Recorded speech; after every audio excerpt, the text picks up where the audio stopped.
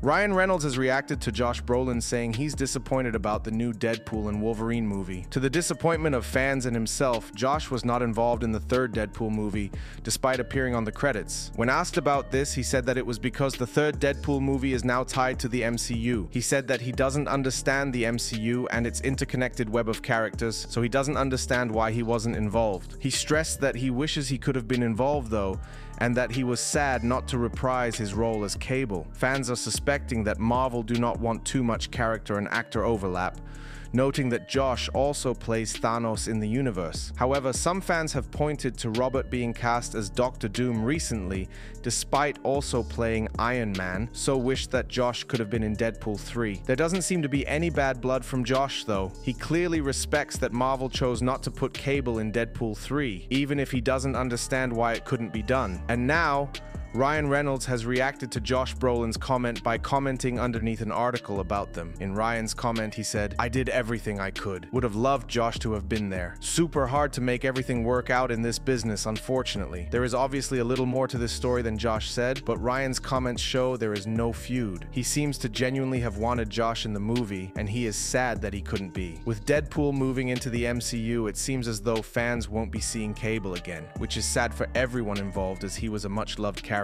One fan said, "I don't understand why Marvel couldn't make it work. They've brought in other actors who have played multiple characters in the MCU, so why not Josh Brolin? It seems like a missed opportunity." Another fan said, "This is just another example of how Marvel Studios is ruining the MCU. They're too focused on their own agenda and don't care about what the fans want. They should have found a way to include Josh Brolin as Cable." For this video's comment question, would you have liked to see Cable in Deadpool 3? Before you go, be sure to give this video a thumbs up and subscribe for daily news updates on your favorite celebs. Thanks a lot for watching.